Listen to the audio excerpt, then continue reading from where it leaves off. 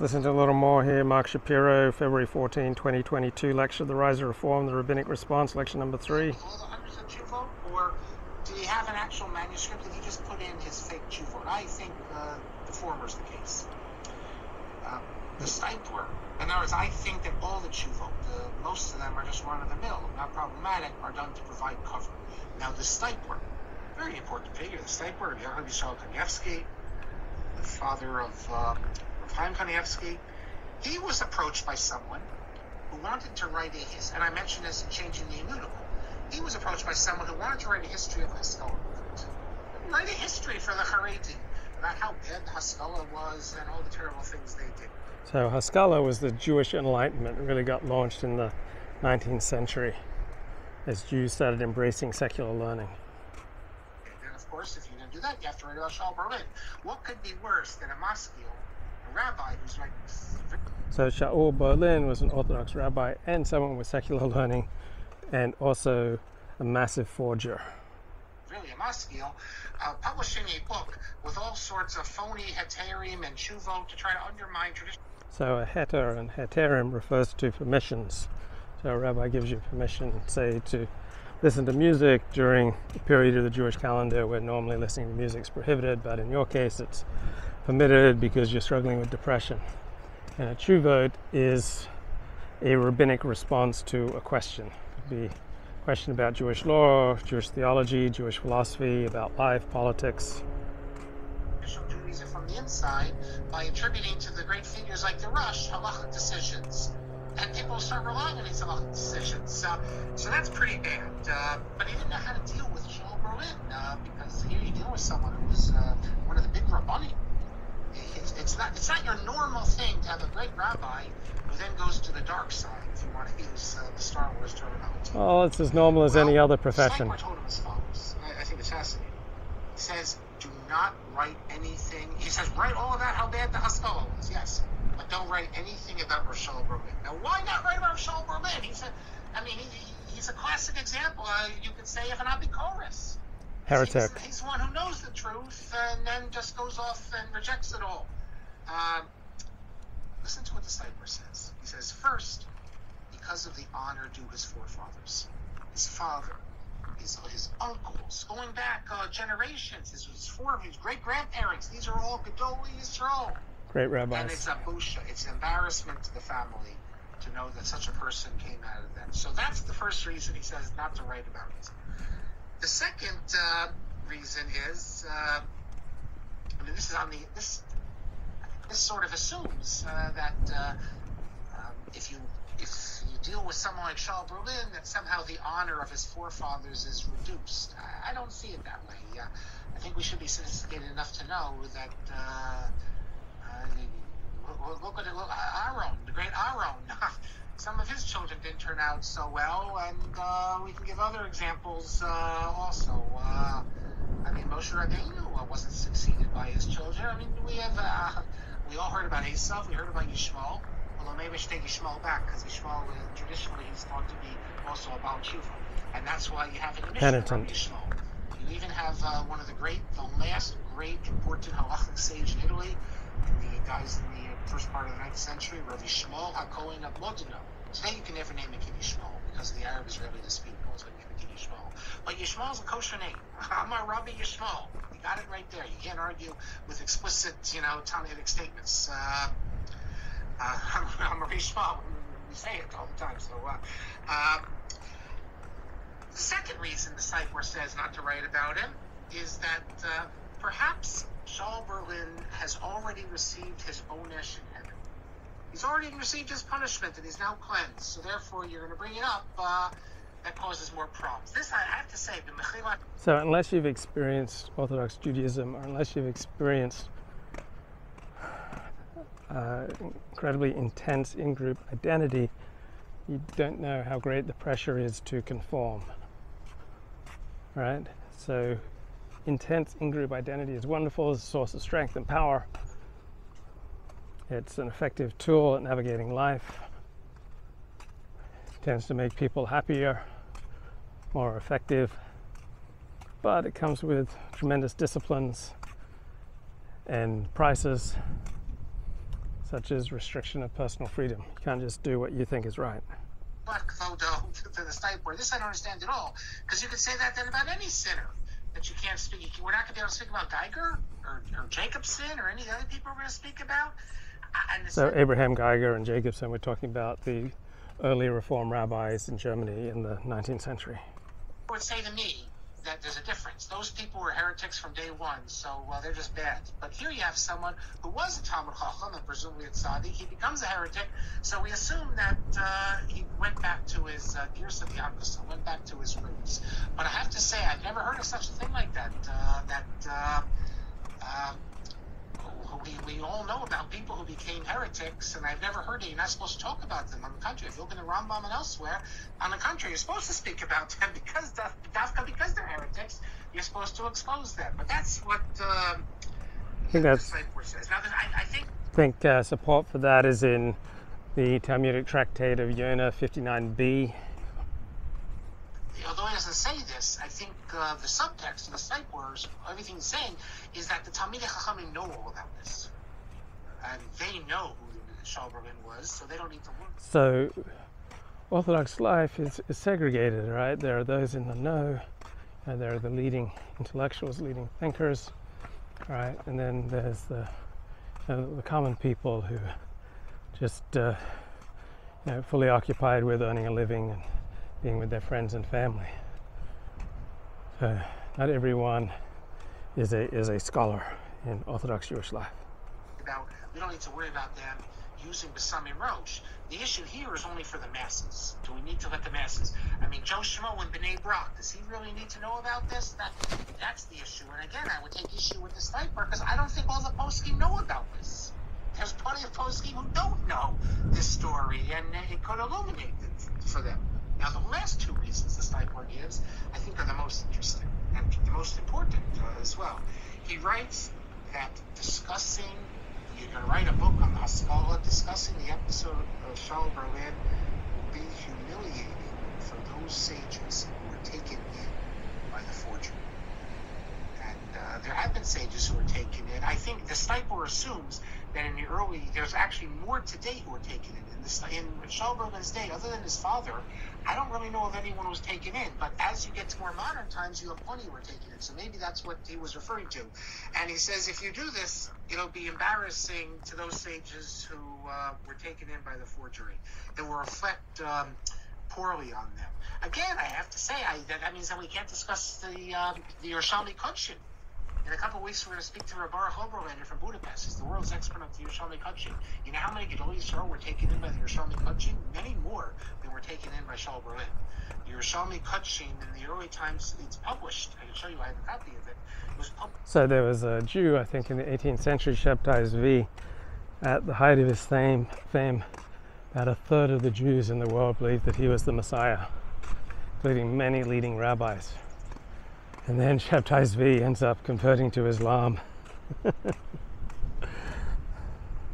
Published by the Hagos of the Marsham, the great Marsham, the Hosek Acharon, they called him, and also Rishon Buber, the great academic scholar, and many. The Chafetz Chaim was taken in. The Chafetz Chaim starts wearing tefillin Rabbeinu Tam because of the Yerushalmi Kudshin. But then he gives, and the final reason the Slaver gives, is that, and this I find fascinating, the faith of the simple people, certain people, we should be simple people, will be weakened if they see that a great Torah scholar can become a heretic. And he concludes by saying that an article... So the chief rabbi of Rome, I think, after World War II, ended up converting to Christianity. Not many great rabbis have converted to Christianity. You can write all about the terrible results of the Haskalah, but don't mention anything about Shaul Berlin and the Torah scholars who were led astray. But I think the last reason is interesting because, look, for the simple people, not the people on Torah Motion, the simple people who are listening to other talks, they just assume that the more Torah you learn, the greater tzaddik you become, the greater Talmid Chacham, and that's, everything's great. And that's not true. Just because you learn more Torah doesn't mean you're going to be a better person, a better husband, a better friend, better member of the community. Doesn't mean you're going to be more honest. Doesn't mean you're going to be less addicted to pornography or to alcohol or to drugs. Right? You learn more Torah, or you learn more mathematics, or you learn more physics. This means that you're more learned in those particular areas. There's no inherent necessary accompaniment to this learning. And just learning about the Holocaust, it doesn't make you a better person. Doesn't make you kinder. Doesn't make you braver. Doesn't make you more clear.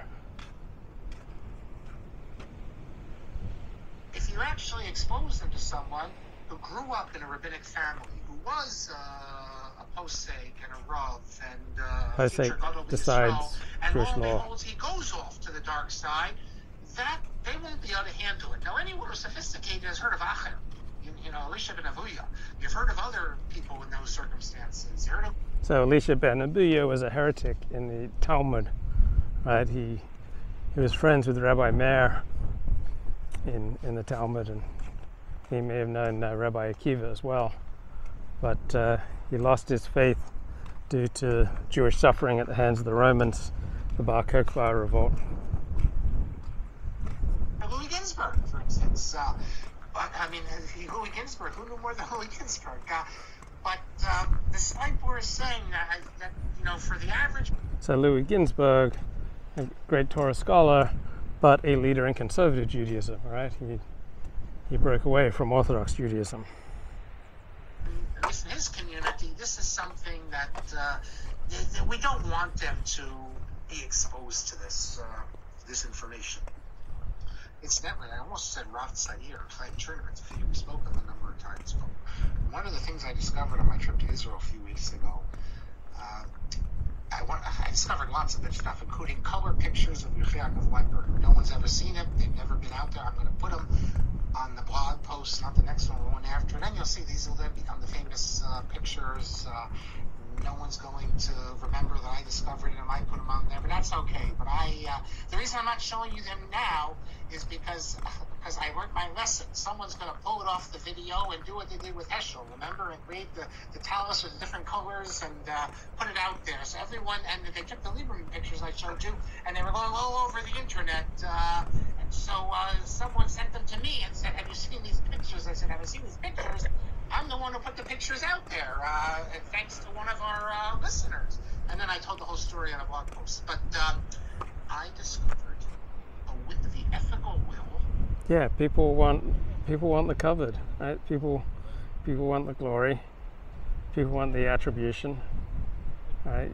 Even if you're a great scholar, you still want the glory. That's just part of human nature. Of Chaim Chernovitz, believe it or not, Rav Tzahir, when he was still in Berlin, but even then he had left Odessa, and everyone assumed already he was no longer among the pious ones. And it's such a religious document to his family. He's going in for an operation, and he says to them, "I might not come out of this operation, so I want you to remember, you know, always to be proud of your Judaism and be aware that the most important thing is not material pursuits, but spiritual pursuits, and keep Eretz Yisrael close to you." He was a big Zioni. So what an ethical will. There's a whole genre of ethical wills. I'm not going to reveal where I discovered this because I don't want, again, all these people are going to go and take it out from under me. But it's a great, great document. People are going to love this document when I publish this because it shows you the piety of Rav Tzahir. Now, some cynic is going to say, "Well, what do you expect? He's going under the knife. He's having an operation, so now he's focused on these things." Okay, it could be. But, you know, Shlomo Pinnis, in Zev Harvey's memoir of Shlomo's eulogy article on Shlomo Pinnis, the translator of Moreh Nevuchim, I mean, he was a complete atheist, but a great scholar. So the Moreh Nevuchim is Maimonides' work on Jewish philosophy. Tells how even in the hospital, at his last days, when the nurse was there in the Jerusalem hospital, and Pinnis made some comment, I guess, and she said, "Even now, like even when you're on death's door, you know, this is your attitude." So the nurses apparently were very impressed by my father's behavior and his attitude in his final days. My father went into hospice with about 2 or 3 weeks left to live. Obviously, he was very weak. My father and I, we made our peace, exchanging emails, and he was about to turn 90, so he did turn 90 before he died. But according to the stories I heard, his pure, spiritual, holy self shone through all the pain and the suffering, and it was very easy to deal with. He had a positive mental attitude. He knew that he was dying.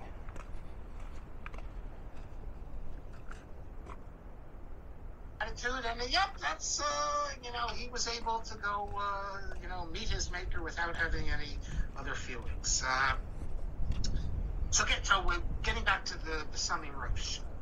There are these Moshe Kapo and another person. They put these books on the computer, and they do all these tests, and they can show if it's one author, multi-authors, when it was written.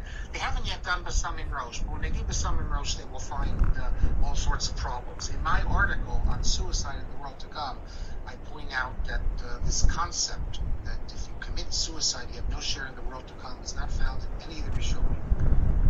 It's a much later idea. Well, not found in any of the Halachic Rishonim. It's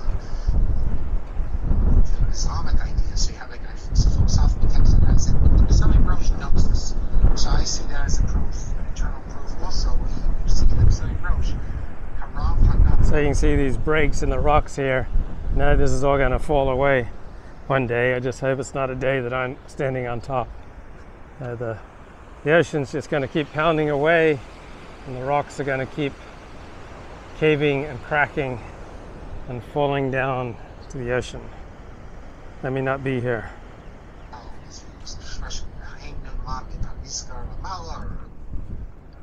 Other versions of that, that is not found, I believe, until the Maharil. This is not my proof. Someone else said this. So there's all sorts of examples, but we don't need to these technical things. I want to show you a couple of Shuvot now. You ask yourself. So this looks like we're on the moon, doesn't it? Aside from the whole ocean thing. It's impossible in the Rush or any Rishon for that matter could have said these things, and this is what the Mordechai Ben Nat and Nachas Sofer and so many others went crazy about. Now, what I'm going to try to show in my article is that I found all sorts of little tidbits scattered. The forgers always like to leave little things, and I think I've identified some tidbits as well. But before looking at some of the Tshuvot, which I believe, are reformist Tshuvot, I think it's not only, and this is important, it's not only the conclusions of